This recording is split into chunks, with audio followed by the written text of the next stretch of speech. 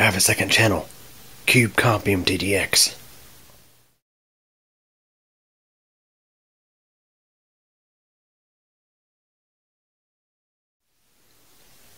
Hey everybody. So it wasn't that long ago that I did a video talking about why it's important that if you want a desktop PC that's easily upgradable and can be easily serviced in the future, why you should go with a custom built system. And that is because newer OEM computers, the manufacturers like Dell and HP, they're like, the heck with the standard to call it ATX, let's do things our own way. So in the previous video I talked about how OEM machines over time went from being computers that you could easily repair or upgrade using off-the-shelf components from Newegg or computer shops like the power supply unit, motherboards, things like that, to these proprietary pieces of garbage like the system on the right here. I recently got this in, the computer on the right, which of course the power supply has failed most likely because it's missing from the system, and of course now I finally have a nice sample to compare with. So we have this eMachine system on the left from the early mid-2000s. It's a typical eMachines design from 2002 to 2006, that era. The eMachine systems from 2007 up to I think probably the end of eMachines. They were pretty much very upgradable systems that you could really use the case to just build your own system in if you wanted to. And believe me, I've used eMachine cases a lot over the years to do completely rebuild systems and do custom builds because, I mean, aside from a few things like the old non-SDHC card reader and the kind of, well, proprietary style faceplates, which you can swap over to a replacement drive provided it's the same brand. eMachines cases, they're really nice to build in. And then this is a next gen style eMachines case. The newer eCooper model eMachines cases, they did away with the faceplates on the drive. They use standard faceplate drives that are hidden, kind of like older HP cases from the mid-2000s. And their card readers, I believe, are also SDHC compliant. So overall, the eMachines, I mean, they were easily upgradable, and even like Dell Dimension systems, like let's say for example the Dimension 2400, the gray Dimension towers prior to the BTX style Dells like that one over there, those two were pretty much, you could, if something like the power supply failed, you could put in a off-the-shelf replacement. Now even a system like that, still, even though the power supply was a bit bigger than standard size like that right there, you could still install one. You could still install a replacement unit like that, and the computer was ATX compliant as far as power connections goes. Motherboards, however, on those you could not, of course, find an off-the-shelf replacement. But the older Dimensions from the early to mid-2000s were, for the most part, you could replace motherboards with whatever. I actually did a custom build in a Dimension case a long time ago. HP cases from the early 2000s to, I want to say the early 2010s. Those were also examples of computers that you could totally rebuild and use off-the-shelf retail parts. So that aside, let's go ahead and have a look at this eMachines system.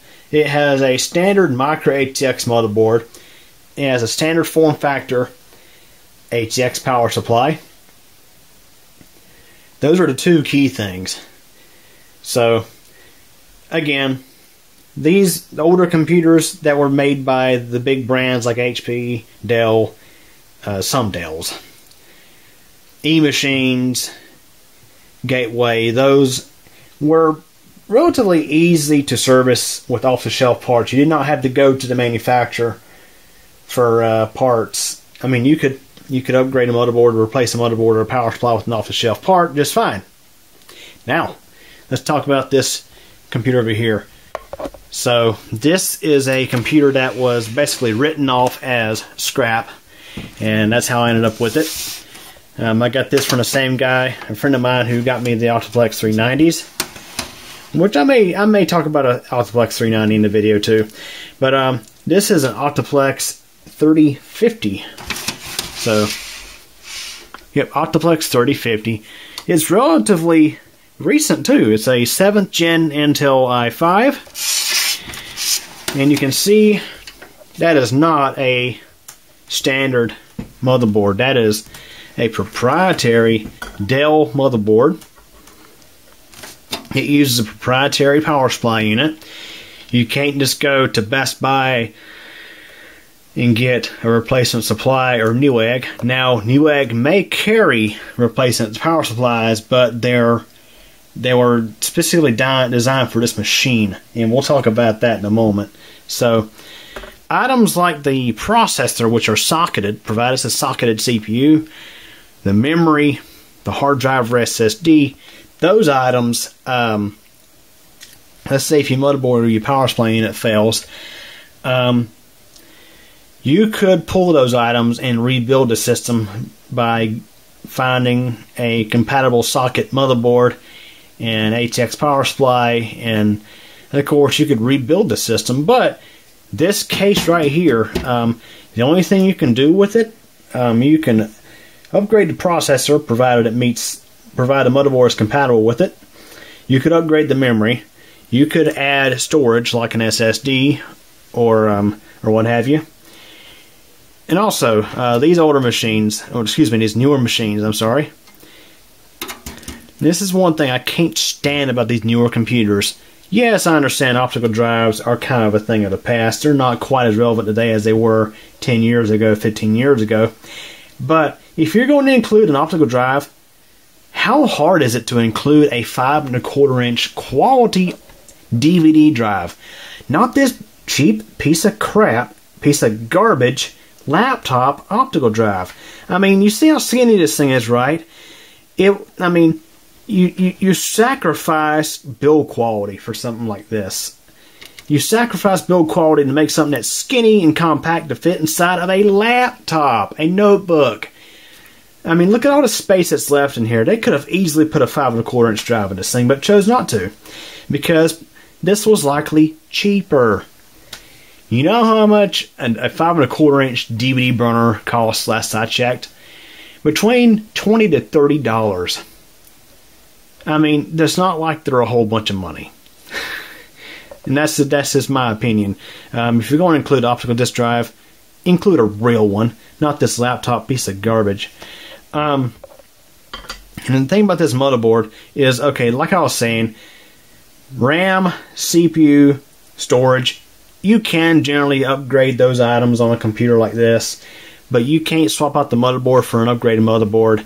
If the power supply fries, you got to go through Dell for a replacement power supply, and that power supply will likely be a cheap piece of garbage that is marked up and sold at an exorbitant price. You know, so for example, I did look up the price of a replacement power supply unit for this computer. Guess how much it cost? Oh yeah, first, it's 180 watts output. $89.99. Yeah, guys, you could pick up probably a 750 watt power supply, a good 750 watt power supply for that cost. That's of course, from a typical brand like Corsair or Thermaltake, a good quality ATX power supply for the same price. But for this thing, you got to spend that kind of money to get a measly 180 watt supply. And in that case, you can forget about putting a high-end graphics card in one of these things, because of course the power supply will limit you on that. So there you have it. And also, as you can see, all the front panel stuff, like the headphone jack, the USB ports, the card reader, if equipped, this one does not seem to have it. It might actually be on the bottom side of the circuit board. No, it doesn't have it. But those items are actually integrated into the motherboard. Yeah. So if your USB ports mess up, well, you're going to be replacing the motherboard just because of the USB ports. See, this is it's garbage. I can't stand these kind of computers. These newer computers are basically throwaway garbage. When they fail, you can salvage items like the processor, the RAM, things like that. So it looks like we will get to salvage the i5 CPU off of this motherboard, and I could perhaps use that to build another system. But I mean, come on, it's ridiculous. So, and you can see it's just the thing is so freaking cheaply made. Matter of fact, look here, I'll show you a video from last year, me unboxing a Dell system at my place of work. The blasted thing had a loose screw in it, new out of the box.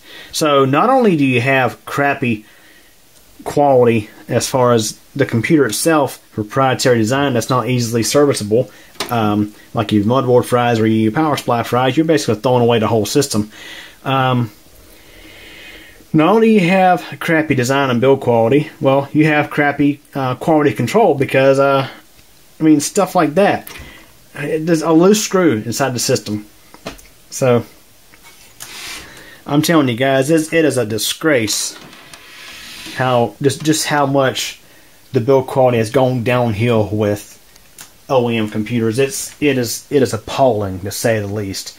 And of course, this eMachine system here doesn't. A lot of the parts in it are not original. But of course, eMachine they had their issues, particularly with the power supply.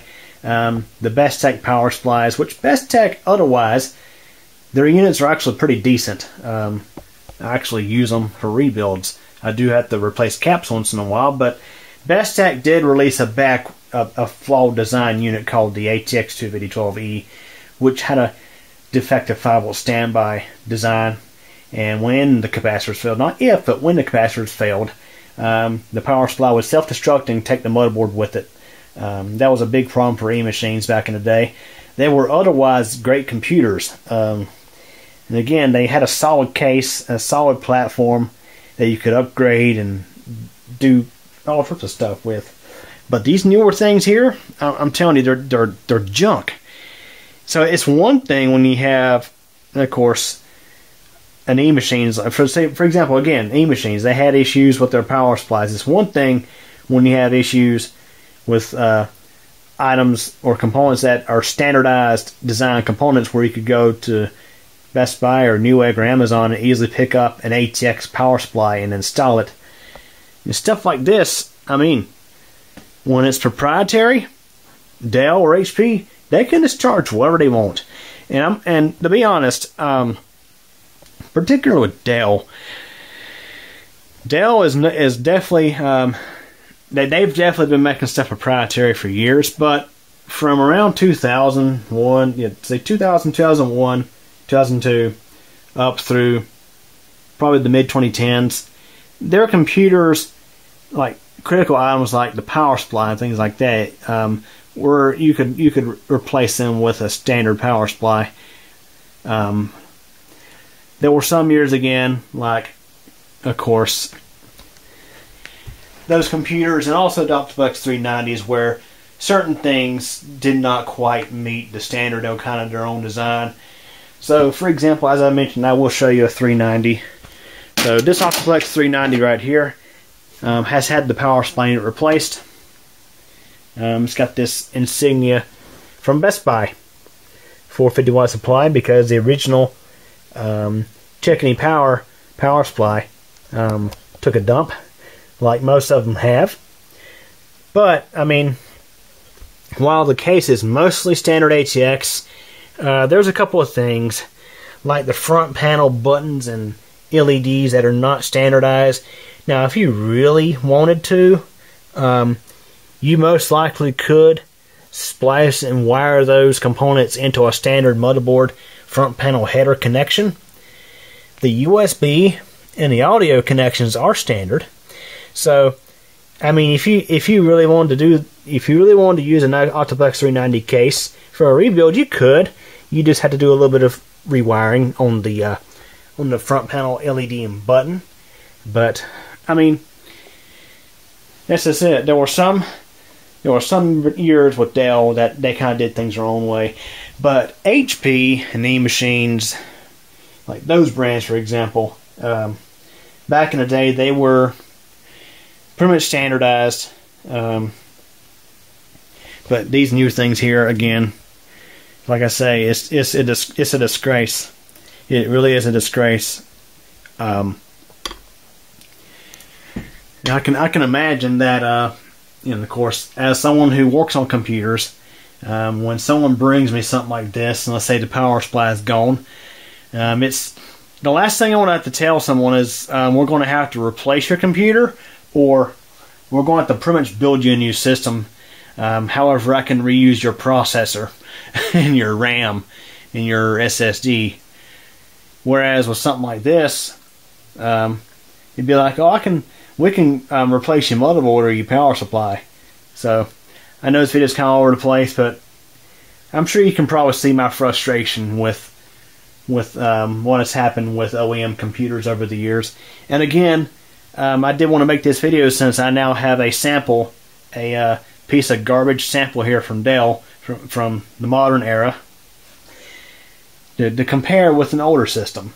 And again, of course, with Windows 11, Microsoft in their elite class minimum system requirements for Windows 11, they're trying to push people to buy new PCs, and it's probably, they say it's for security reasons, blah blah blah. I think it's more of a backroom deal with the OEMs to try to boost PC sales. Because the thing is, there are workarounds to install Windows 11 on just about anything, going all the way back to socket AM2 on AMD or socket 775 on Intel. Windows 11 will run a lot more stuff than the elite class requirements specify. But the elite class minimum requirements will generally stop you from installing Windows 11 on anything older than 8th gen Intel Core or Ryzen 2000 series or newer to AMD. Think about it, guys. So this thing here, even though this thing is not that old, even though even this machine does not meet the elite class requirements because it's a 7th gen Intel Core series processor. Yeah, guys. Overall, I'm really disappointed with what has happened with the OEMs over the years. They're going back to doing their own things, doing things their own way. That way, when critical parts break, in order to salvage a computer, you got to go through them for parts. But generally, when you're seeing the cost of $80 for a really crappy power supply, or who knows how much for a motherboard, chances are likely you're going to just chunk the computer and go buy a new one.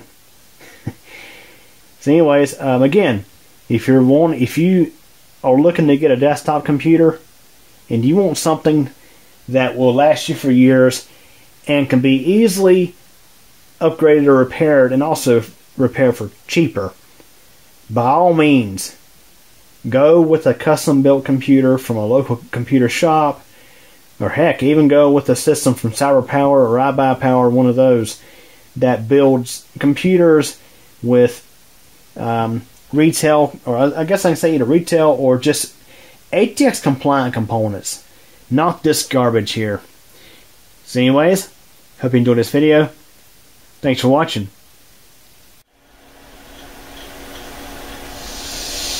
Well, everybody, that wraps it up for this video, and I hope you enjoyed it. If you did, please like the video. Also, don't forget to subscribe to the computer channel, and be sure to tick that bell so you'll get notified when new videos are posted. Also, don't forget, I have a whole lot of other interesting videos here on the channel to check out. And also, in addition, I have a second channel, CubeCompMTDX, where I have all sorts of other videos not exactly related to technology. Links to the channels are available at the end of this video. Again, I thank you for your support and thanks for watching this video.